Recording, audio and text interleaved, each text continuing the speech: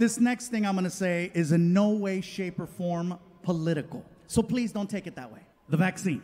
Look at some of you. Oh, here we go. Here we go. I knew it. I knew it was coming. I knew it. Look at him. He's got booster written all over him. Look at him. I'm not here to tell you what to do with your bodies. I'm just here to share a story. I got vaccinated, okay, and I'm not saying it to get approval.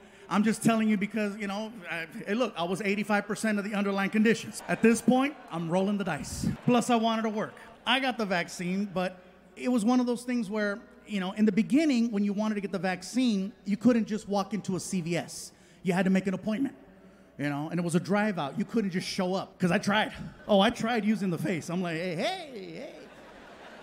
Apparently this only works at Red Lobster. Oh, yeah, I could show up at Red Lobster at 8 o'clock on a Saturday. It's on. Do you have reservations? It's Fluffy, make biscuits.